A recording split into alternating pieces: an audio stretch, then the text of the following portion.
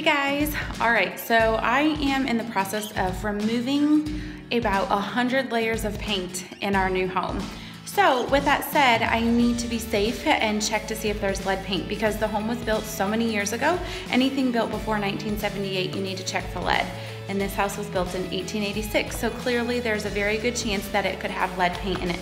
So I've picked up, actually I had this shipped to me by 3M. It's a lead check swab, so it's an instant lead test.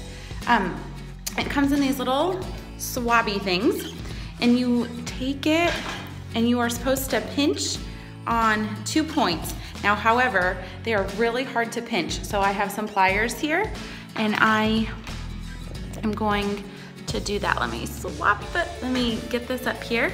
So, okay, so here, I'm gonna just pinch, and then we'll break the seal inside of there. Do it again. You can hear that. Now, it says to shake it. Sorry, this is like a home video, guys. Shake it 2 times while pinching. I've noticed that you have to do it a little more than 2 times because there's gonna be a yellow ingredient that's gonna come down through there and get that test swab yellow. So let's wait on that. You can hear, ooh, I dripped some on my floor. Just wipe that up. So we'll get that like that. So I'm gonna read the directions to you guys so you hear what they say. So it says crush. Squeeze and crush points marked A and B located on the barrel of the swab. Shake and squeeze. With the swab tip facing down, shake twice and squeeze gently until the yellow liquid comes to the tip of the swab. The swab is now activated for testing. Okay? Rub. While squeezing gently, rub the swab on the test area for 30 seconds. If the test tip turns pink or red, lead is present. Okay? So you guys see I have this respirator on. It's a lead paint respirator. So, okay, I'm ready to do this.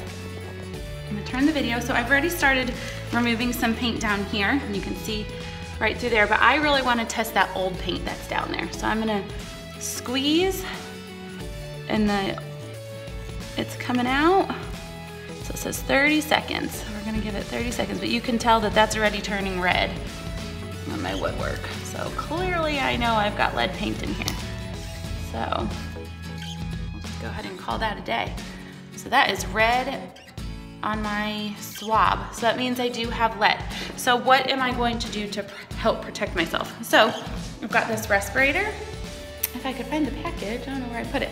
But I bought this at Home Depot, and it is for lead paint. It's also a 3M respirator.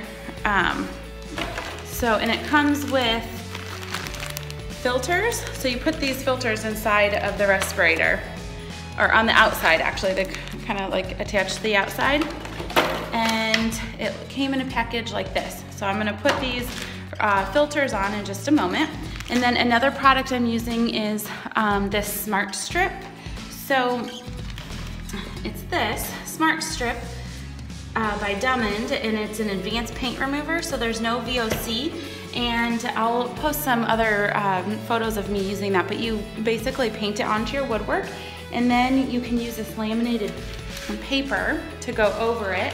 And I've actually still got some up at the top right here.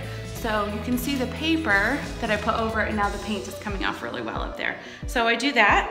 And then another thing, I did buy a heat gun. So this is a Wagner, and I can control the temperature and the fan level. So I'm using that along with paint scrapers. So not sure why I decided to remove all this paint, but I did. So I've got a really good start on all of the window casings so far in this room, and I've started the baseboards. So I'll check back in to tell you guys the finished product. It's probably gonna take quite a while, but I'm excited to get it going. So see you guys later, bye.